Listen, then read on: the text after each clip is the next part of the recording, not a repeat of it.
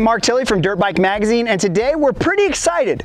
We're getting to see an all brand new motorcycle and a two-stroke from Yamaha. Yamaha is one of the only Japanese manufacturers that's still producing two-strokes. They're not only producing them, but they're doing a great job at innovation and putting time and effort into making them better. Case in point, the 2023 YZ125X. This thing got all the updates in an off-road version that the last year's YZ125 motocross model got. So it's got brand new styling, it's got an 18-inch rear wheel, it's got a new motor configuration just like that motocross YZ125, but they've dialed it into the off-road market. So today we're getting our first chance to ride this machine. Come back later and we'll tell you what our first impression is on it.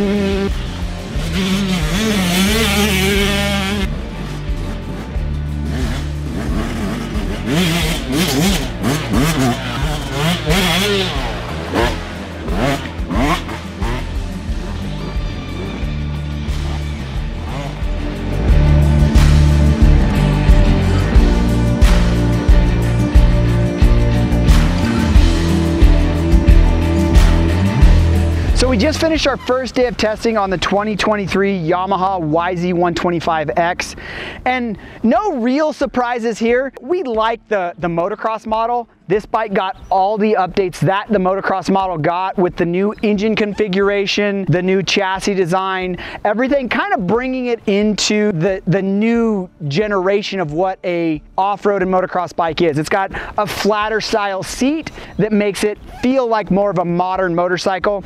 This bike, compared to the YZ125 motocross model, has different compression ratio, has different power valve timing, has different mapping inside the CDI box, probably a little bit different jetting as well. It's got an 18-inch rear wheel, more for off-road use with MX-33 tires. We're happy that Yamaha's making this motorcycle. It kind of reiterates the fact that they're really dedicated to the off-road market. There is a couple things that we wish that it had that they can add really easily, and the consumer can add really easily, but if you're making an off-road bike, put handguards on it.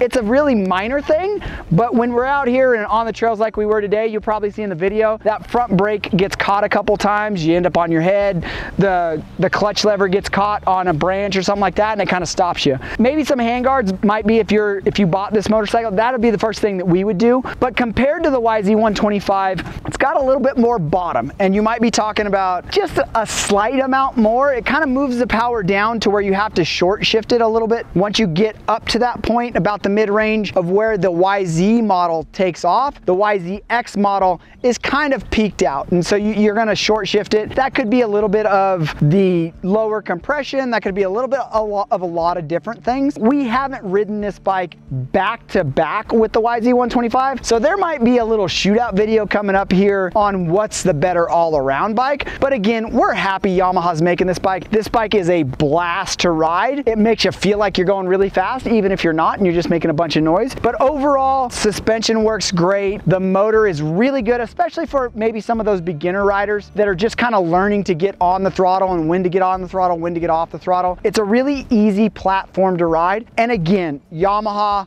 does take this bike to another level with making it a little bit more trail worthy with that 18-inch rear wheel and the lowered compression to giving that bike a little bit more response right off bottom. So when it all comes down to it, Yamaha did a great job of updating a bike that actually hasn't been out for very long. Though the X model has only been out for a couple years. They could have just sat back and said, we're gonna leave that alone for a while. But it looks like the motocross and off-road enthusiasts on the board at Yamaha outweighed the bean counters, got to the point to where they said, yeah, we're gonna make this update, and we're glad they did. We're glad that Yamaha still is putting effort into YZ125s, YZ250s. They're still doing the two-stroke market because there is enough people out there that are gonna buy them. They are one of the manufacturers that stayed with a spring fork that make the smaller bore two-strokes, and now some of those other manufacturers are even going back to a spring fork. So the Yamaha testing department kind of knows what they're doing, it seems like, and we're glad they're doing it.